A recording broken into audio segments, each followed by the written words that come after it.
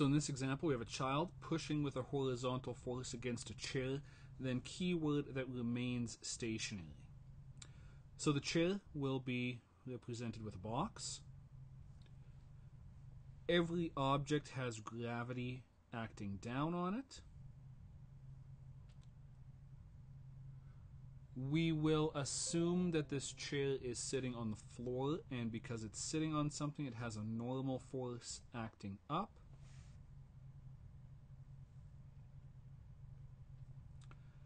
The child is pushing, and we don't know whether they're pushing left or right, and just for this, I'm going to say the child is pushing right.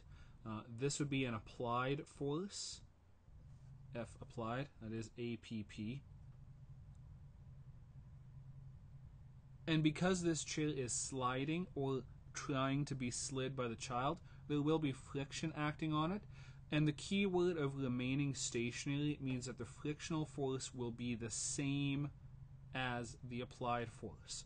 So to show that, we try to make